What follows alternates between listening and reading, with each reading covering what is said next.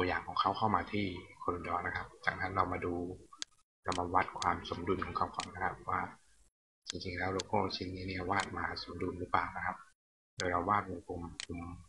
มุมขอบตรงมุมนี้นะครับเราจะกดเวลาวาดเรากดให้กดคอนโทรลค้างไว้นะครับเพื่อจะให้มัน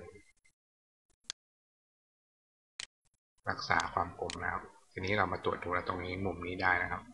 แล้วเราก็จับย่อลงไปกดเช็คนะครับเห็นไหมครับ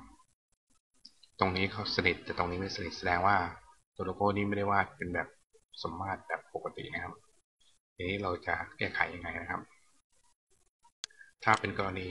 โลโก้ของลูกค้าเราก็อาจจะดับเส้นตามไปนะครับเพราะว่าเราต้องการให้มันเหมือนแบบส่วนถ้าเราต้องการวาดจริงๆแล้วนะให้ใช้วิธีนี้ครับ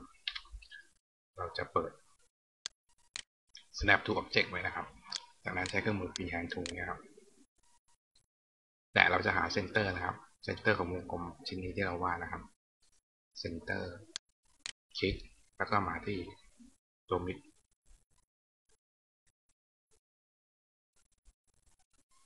เดี๋ยวอันนี้อาจจะเป็นเซนเตอร์ของตัวรูปภาพนะครับเราต้องหาเซนเตอร์ของวงกลมนะครับตรงนี้พอดีมีซ้อนทับกันอยู่เราเลื่อนออกไปก่อนนะครับจากนั้นเราก็กด freehand นะครับคลิกที่เซนเตอร์แล้วก็คลิกที่หัวเห็นไหมครับมันจะตรงเป๊ะเลยจากนั้นเราก็เพิ่มโหนดเข้าไปนะครับแต่ตรงไหนก็ได้นะครับเพิ่มโหนดมันจะเพิ่มโหนดที่จุดกลางศูนย์กลางของมันจากนั้นเราก็คลิกแล้วคลิกอีกครั้งหนึ่งย้ายจุดหมุนมาที่เซนเตอร์นะครับก็คือโหนดของเส้นนี้นั่นเององศานี่เราจะปรับเป็น60องศานะครับเพราะมันมีจุดของมันทั้งหมด6จุดนะครับ6 36 360องศาหารก็ได้60แล้วกด apply to duplicate นะครับเมื่อเราได้พิกัดของเขามาแล้วนะครับตัวนี้มาซ้อนอยู่จะได้มองเห็นนะครับ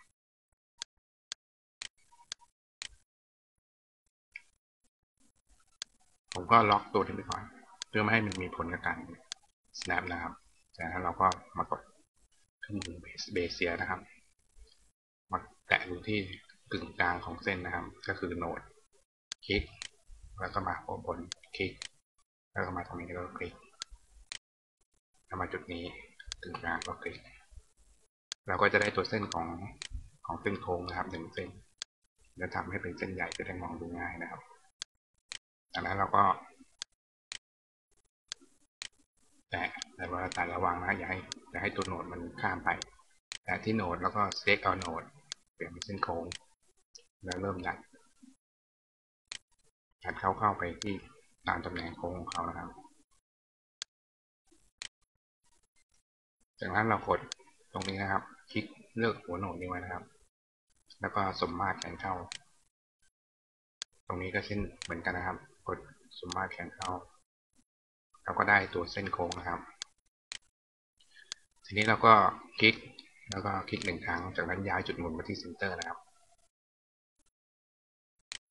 เซนเตอร์ก็คือปลายโหนดนี้จากนั้นผมเปลี่ยนตรงนี้เป็น120องศาสาเหตุเพราะว่า360องศาหาร3นะครับapply to รูปเขียนนะครับ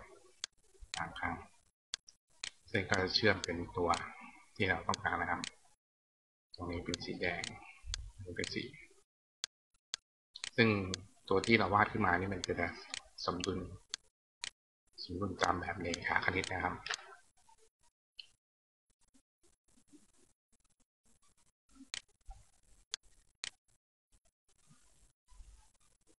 ถ้าองศาตรงนี้ของเรารู้สึกว่ามัน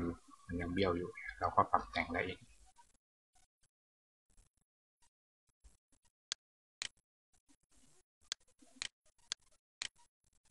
โดยการเราจะยึดปลายนี้นะครับปลายของตัวเส้นเขียวเราก็กดแล้วดูโน้ตเขานะครับ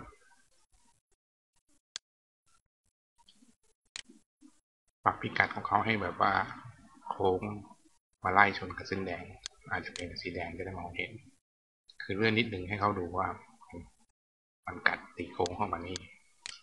เราก็มาลบตัวนี้ออกแล้วทำการหมุนใหม่ตรงจุดตรงนี้เนี่ยมันก็จะมีการต่อเชื่อมของตัวนี้แต่ตัวนี้เราแก้ตัวนี้ก่อนนะครับ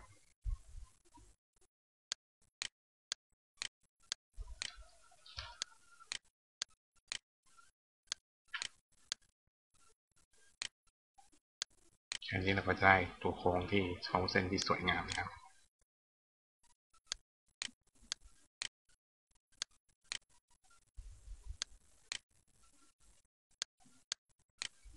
ขอบคุณครับ